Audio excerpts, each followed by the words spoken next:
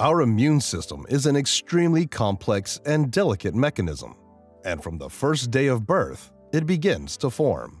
When we were kids, we were sick all the time, always sniffling our noses, catching a cold, and continuing to run. But as we grow up and become more mature, our immune system learns how to fight off infections, and this immune tuning lasts a lifetime.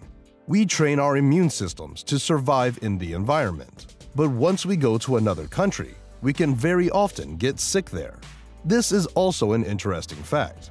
For example, when people in Europe go to Asia, very often they get food poisoning, and all because our intestinal bacteria are also part of our immune system, and we just from childhood are not trained to that cuisine and the microbes that live there. And if, for example, a Thai person comes to Northern Europe, he will catch a cold instantly, because his immune system is also not trained in the local microbes. Amazing, isn't it? But very often, our immune systems can fail. Without realizing it, we often ruin our immunity with some habits from our lifestyle, and then we start to get sick more often. Allergies may appear, or even something more serious. It is especially important to maintain your immunity after 50 years of age. How do you avoid these problems? There is a way out. In this video, I'll tell you about the main habits that destroy our immunity, and which you just need to stop. So watch the video till the end. It'll be very interesting and useful. Let's get started. By the way, be sure to subscribe to our channel and click on the bell to not miss our new videos. The number one thing that wreaks havoc on our immune system is stress. And here recently, there was even a paradoxical situation. The whole world was quarantined, and many people were afraid of the coronavirus. But then another problem took place. Because people were sitting at home and were afraid of infection, their levels of stress hormones increased. And that's what leads to lower immunity, and therefore increases the likelihood of infection. The more you worry about getting infected, the more likely you will. Many infectious disease specialists and epidemiologists have also said that once you're in a quarantine, at least find a way not to stress about it, because stress only increases the risk. The next thing that wreaks our immunity is a lack of certain vitamins. The first thing we associate with immunity is vitamin C, because it is known that back in the Middle Ages, when seafarers conquered new lands and islands, scurvy raged, and it could cover the whole crew. And as soon as they came up with the idea of giving them citrus fruits, instantly, scurvy was no longer a threat. But there's an important caveat here. If you start eating a lot of vitamin C, your immune system won't get any stronger. It doesn't work that way. The only logic that applies here is if you have a vitamin C deficiency. Then your immune system is at risk. But if there is no deficiency, then there is no point in increasing your vitamin C dosages to strengthen your immunity. Vitamin D also plays an extremely important role. It is because of a vitamin D deficiency that people often get sick in winter, or the well-known spring of vitaminosis, when people constantly catch colds in spring. This is primarily because people have a deficiency of vitamin D. Because in winter there are shorter daylight hours, people do not go out very much. Vitamin D is synthesized under the influence of sunlight. Therefore, people have a deficiency of vitamin D and they get sick. That is, the most important vitamins for immunity are C and D. Vitamins A, B6, and E also affect immunity. But the most important is, of course, the first two vitamins, and their deficiency should be monitored. Lack of sleep.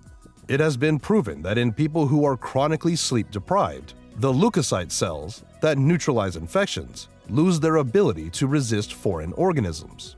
In addition, lack of sleep increases the production of the stress hormone cortisol, which is also detrimental to the immune system. And there's another interesting and unexpected point here. Studies have shown that loneliness can suppress immunity. So, people who systematically experience loneliness and have little socialization with the world around them have much worse antibody production. Too much fat in the daily diet. Studies have shown that those people who consume a lot of fat daily, especially trans fats, have impaired function and T lymphocytes, which are those cells that resist infections. Alcohol consumption. Everyone knows about the harm of alcohol. But the interesting thing is that it also damages the immune system. So, researchers from the University of Massachusetts analyzed a large array of data and concluded that alcohol makes our bodies more susceptible to infections. It slows down wound healing, and it also harms our white blood cells. So that's another reason not to abuse alcoholic beverages. Separately, we need to talk about physical activity because it strengthens our immunity, while its complete absence weakens it. There is also something to be said about vigorous exercise. Intensive sports begin to suppress immunity. Very often, it happens when a person has had a good workout in the gym, goes outside, and it's a little damp and cool. They fall ill. Of course, I'm not agitating in favor of completely abandoning intensive exercise. But you should still realize that during the period of intensive sports, it is necessary to take vitamins and not get hypothermic, as well as stay away from those who sneeze and cough. Overcooling. This is why people often get sick in cold weather, because they've dressed inappropriately and have gotten a cold. That's why people so often get sick when they're steamed up. That is, you didn't dry your head, went outside wet and hot after a bath, the wind and rain blew, and you immediately fell ill, because in this situation, there is also a sharp hypothermia. Here's how it works. An organism has received hypothermia, which is a stress for it. At the same moment, an infectious agent gets inside.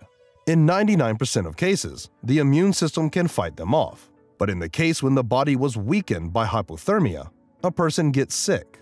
And in general, if a person has a cold, it is recommended not to go outside, but to dress warmer at home. By the way, write in the comments, how is your immunity? Normal, strong, or do you often catch colds? Tell me, it'll be interesting. And now, I highly recommend you watch my other video where I talk about the foods that rejuvenate the body. It's very useful and interesting information.